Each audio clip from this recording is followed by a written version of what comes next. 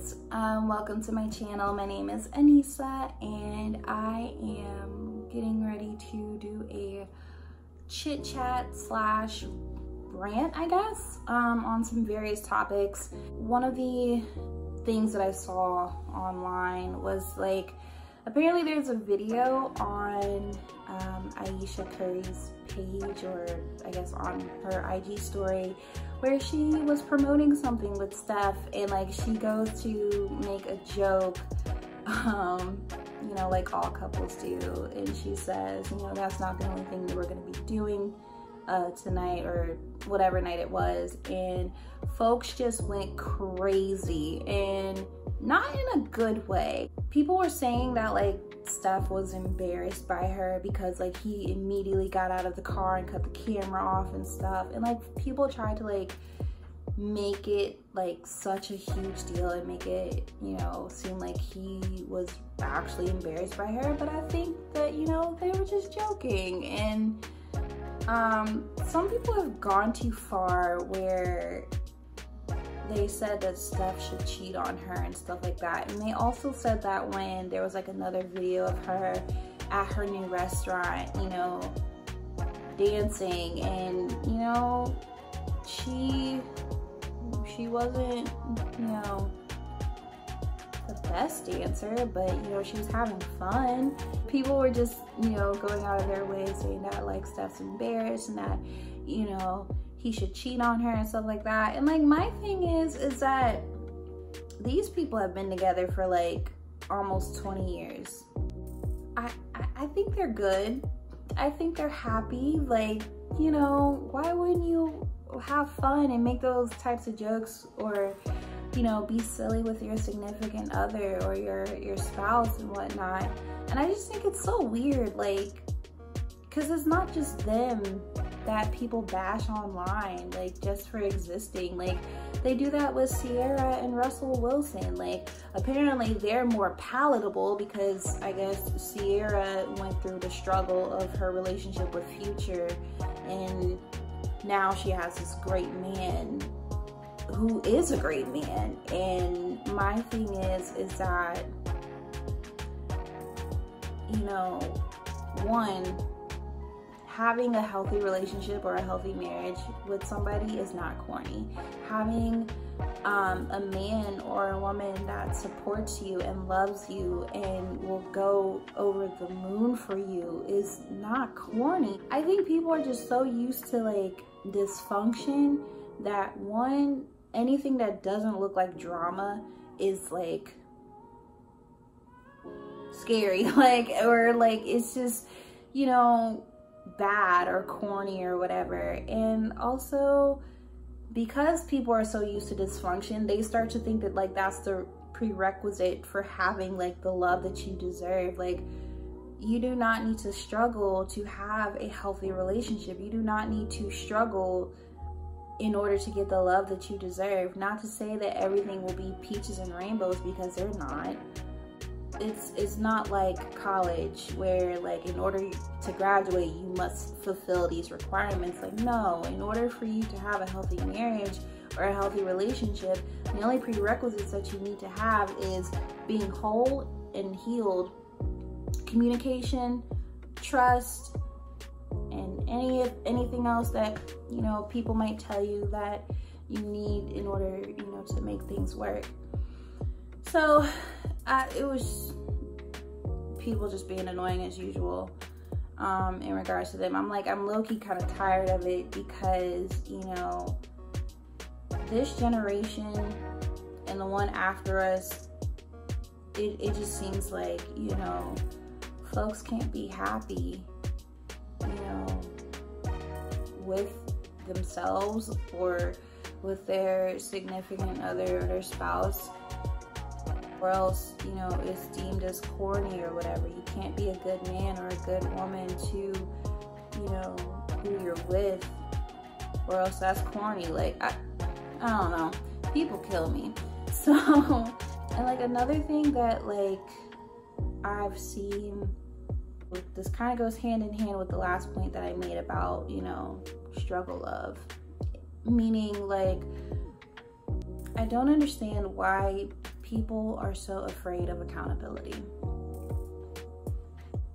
If it were me, I would rather somebody hold me accountable than for them to sit back and allow me to do dirt and to be trash. Like, what is it with people taking pride in being a trash person? Like, I don't understand. Like, I just, you know, girls call guys out on their bull, and like, folks get mad because you're calling them out and, you know, saying like, no, I'm not gonna stand for this, or I'm not gonna, you know, do this. Like, you're trash. Like, don't treat me that way. And like,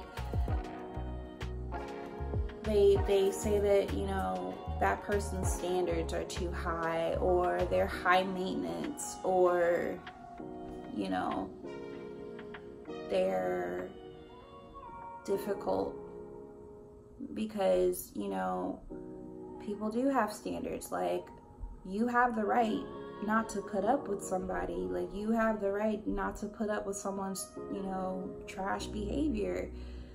Like, you don't have to be around that. Like, you're not a garbage can. I just feel like people don't like to be wrong, which is a problem within itself. But the thing that I love seeing is when people talk about wanting to grow, or they want to grow with somebody, but when the time comes, they'll run away or try to like project like stuff on them, and like they want to avoid, you know, things at all costs because they're being called out on their stuff. Like, I get it. It hurts your ego when you are, you know, being called out for something, but at the same time, like, it's just gonna make you better. And my thing is like, why is that an issue? Like, why is it an issue, you know, for somebody to call you out? I think the only issue that like that I may have, like if somebody were to call me out on something, is if, you know, one, they're not doing it from a place of love. They're doing it from a place where, you know, they want to put me down, whether that's publicly or privately.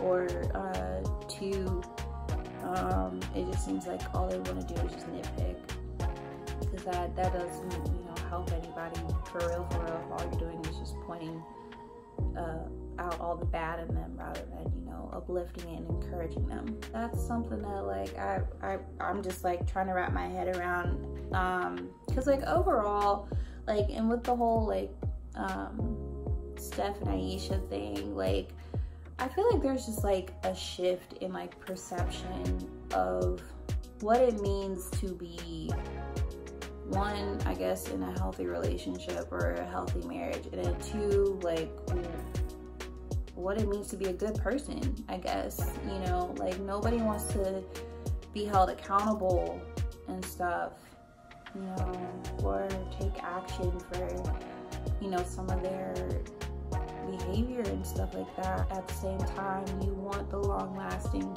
relationships. You want to be successful. You want to be this bomb person, or have people around you that are like cool, but you know, you can't really have those things if you're just gonna stay in your trash behavior or in your trash ways, and you're not willing to learn or unlearn some of the things that you've picked up. I just feel like there's just like a shift where like folks just don't want to be wrong. Folks, you know, want to call people corny for having a family and supporting them, and, you know, having a relationship or a marriage where they're not fighting. And if they are fighting, it's done behind closed doors, and it's not, you know, all on social media or in public at an event.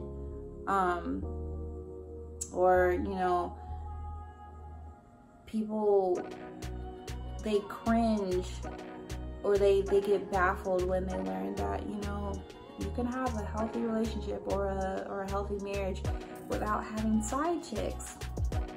or having, you know, a person hopping in, you know, those DMs and, you know, they're actually being good husbands and good wives. All I have to say, please like, comment, and subscribe. Keep it positive. It's been a heavy day today. And I shall be back within the next week or so. Thank you. Bye.